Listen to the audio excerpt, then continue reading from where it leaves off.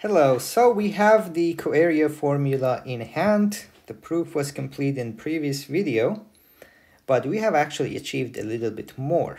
The following result that we have proven in the middle of all the work that we did for the coarea formula is quite interesting in its own right, and for reasons that I will explain is quite also independent of the coarea formula. So let's see the result first. Suppose f from Rm into Rn, m bigger than or equal to n, is Lipschitz, the same setting as in coarea formula. Then for almost every point in the sense of Lebesgue in Rn, the pre-image, if inverse of the singleton z, is h m minus n rectifiable. Maybe, well, just to be a little bit more precise, I should say countably rectifiable. The terminology is not universal here.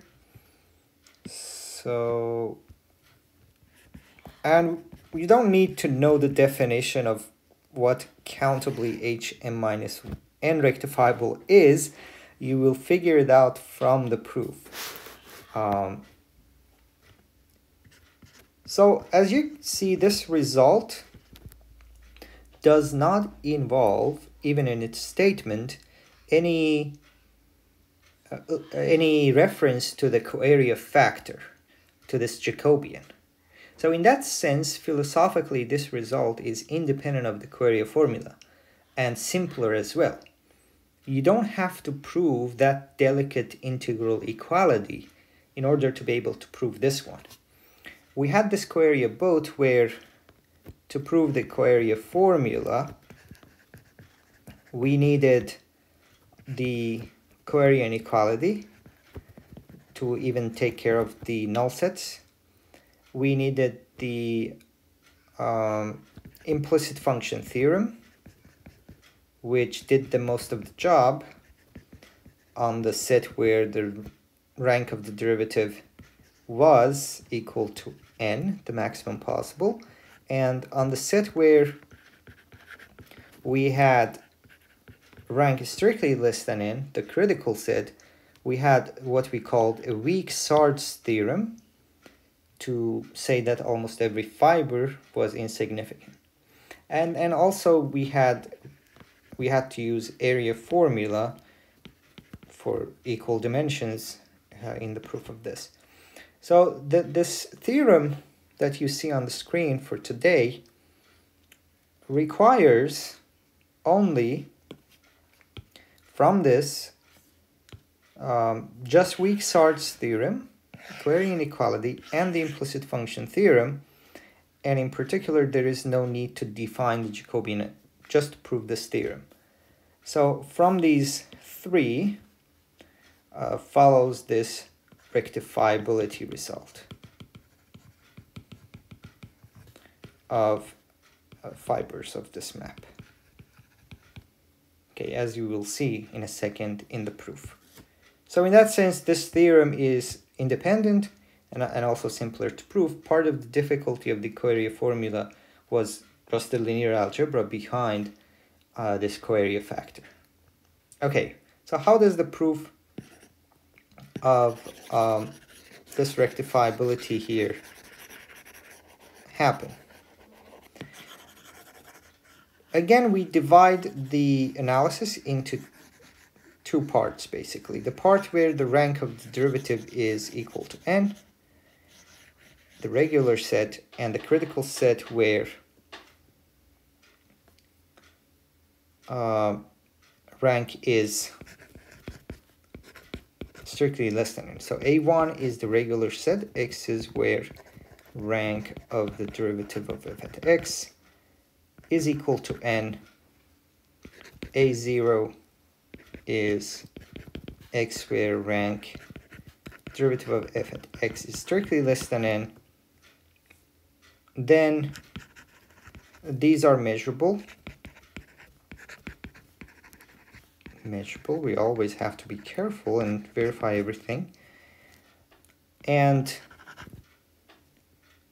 Rn equals A0 union A1 union N for a null set. Here, LM null set. Okay, because there is a null set where you don't even have a derivative. Your function is only Lipschitz. On the rest of the set, the domain, you do have the derivative by Rademacher's theorem. So first comes Sard's theorem, which we proved in a separate video, the weak version. And that was telling us that the integral over Rn of hm minus n f inverse of z intersected with the critical set dln c equals 0. In other words, for ln almost every z, hm minus measure of the fiber, the part of fiber that intersects the critical set, is 0. And this is good news for rectifiability, because sets with measure 0 can be added for free to any rectifiable set, and the set is still rectifiable, countably rectifiable. Now, by query inequality, or Eilenberg's inequality if you wish to call it, same holds for the null set. So for ln almost every z in the target, hm minus n of f inverse of z intersected with n equals 0. So we only need to deal with the set A1.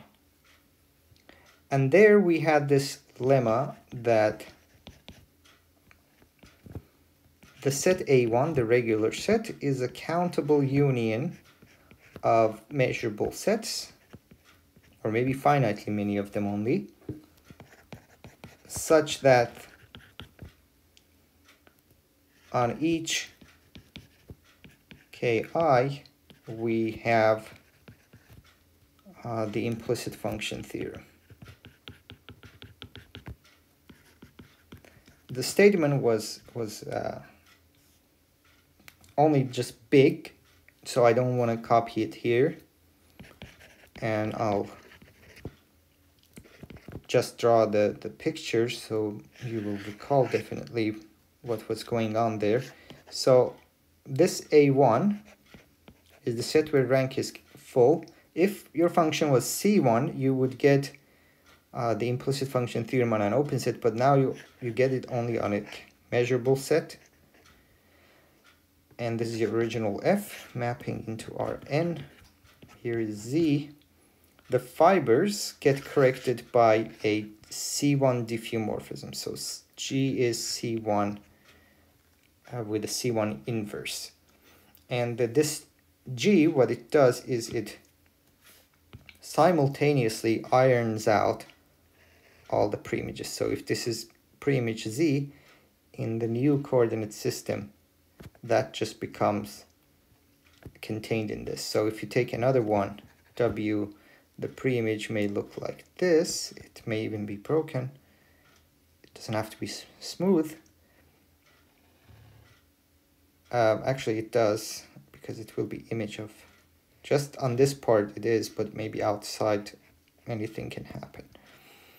But just the part that intersects K, the fibers become vertical. Maybe in some part this becomes disconnected. So like this 2 comes from 1. Here also remember that the set is only measurable, so maybe this is not part of my open set. So K is outside here.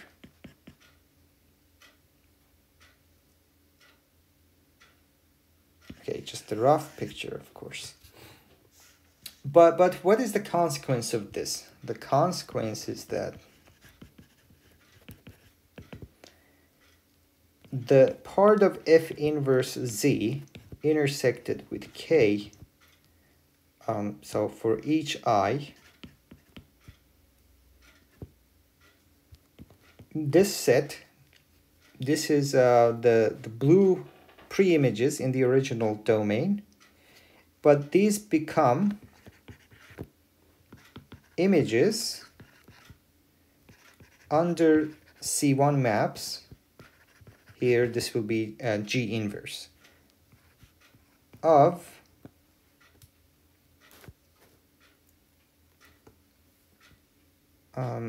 subsets of Rm minus n. So in this new coordinate system, here is Rn, and here is the remaining coordinates, Rm minus n. So every vertical fiber, vertical line, is a copy of Rm minus n, which we can identify canonically. So every blue in the original domain, this thing here, is the image under G inverse of a subset of Rm minus n. We can, in this decomposition of A1, require that Ki's are disjoint. We can always begin with K1, from K2 remove K1, from K3 remove whatever has already been covered, and inductively you can make these Ki's disjoint. For the definition of rectifiability, you don't really need to define the maps on measurable sets. Even if you did, you could assume that these Ki's are compact sets at the cost of ignoring another null set. But that null set, again, will be taken care of by the covariant inequality. These are all technicalities. But anyway, the message is the set A1, so this was just one of the Ki's, but A1 is covered by many other K's. And in each one of them, each fiber is a C1 image of some subset of Rm minus 1. So for this one, there's a new coordinate system which corrects the fibers. So every single one is like that. So you keep doing this. So what we end up then is, what we end up with is that F inverse of Z intersection with all of A1 is union of countably many, because we only have countably many Ki's, countably many images of C1 maps defined on subsets of Rm minus n. Now add it to the previous analysis that we had. So this was for every Z because of the picture, but now we have to say for almost every Z, because our previous analysis just covered almost every Z. F inverse of Z intersection with Rm, so all of this set, is union of countably many images of C1 maps plus some set with Hm minus n measure 0. That comes from our previous analysis. Suppose Z is in one of those sets, in one of those points whose preimage does intersect this critical set or this null set, but only on a negligible Hm minus n negligible part. But it is still there. So here will be a picture of roughly what is happening here. So for some z, the preimage will have some countably many nice parts, but then there will be also bad parts, but those bad parts only have hm minus n measure equal to 0. And as we have seen before in the animated pictures that I had, for certain z's, this is only for almost every z. You could have w whose preimage is not even in the right dimension. It could have some open set, which now is m-dimensional. Imagine like f being constant on this part of the set. But because of this theorem, we know that such w's are only a negligible part of the range. Okay, so that's the best picture of hm minus n0 sets that I can draw. This brings us to the end of the proof, by the way. I want to just emphasize that in general, we cannot claim more. We had this example of, so there, let me give you some examples to convince you of this. xy equal absolute value of x plus absolute value of y. This thing is Lipschitz, and every single fiber, that means for every, almost every actually, point in R, so this f is going from R2 into R, the preimage is H1 rectifiable, but it's not a manifold ever, because the preimage is actually this diamond, and we have these corners where it fails to be a manifold. The exceptional point is the value 0, whose preimage is not the diamond, is zero-dimensional thing. In this case, we see that a preimage is again H1 rectifiable, but for silly reasons. It's just one point and it has H1 measure 0. Also, we saw in the example of f of x equal absolute value of x2, where f goes from Rn into R, is C infinity, but f inverse of z is not a manifold. I mean n manifold, n minus 1 manifold, for a particular point in the image, which is again 0. At every other value, the preimages are the spheres, of course. And these are beautiful manifolds, but at 0 still. So the claim, even for C infinity, is not true for every single z in the domain, for almost every z. And that follows from the regular Sard theorem. So the Sard theorem, if you have more regularity for f, so the preimages of most points are manifolds, are not just rectifiable sets, which are close to being manifolds. They are honest manifolds. However, even in that case, you can claim this for almost every point in the image and not every single point there. Okay, so but that is the last example I wanted to give you. This theorem was proved today, and it is a theorem of interest, independent of whether you are interested in query formula or not. Okay, that's it for today. Thanks a lot for your attention.